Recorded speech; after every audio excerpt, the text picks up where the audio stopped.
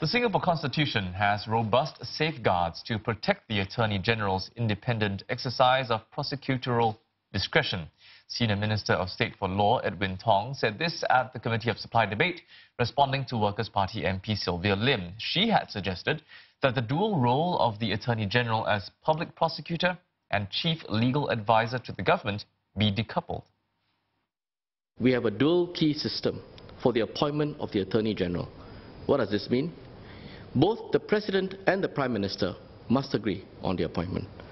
The presidential veto contributes to a more robust system compared to other major common law jurisdictions, which I believe is a reference point that Ms. Lim has taken, such as England and Wales, Australia and New Zealand, where the officers in charge of prosecutions in those countries are appointed solely by the government minister. In Singapore, the Attorney General does not hold political office. This further reinforces the independence of the Attorney General.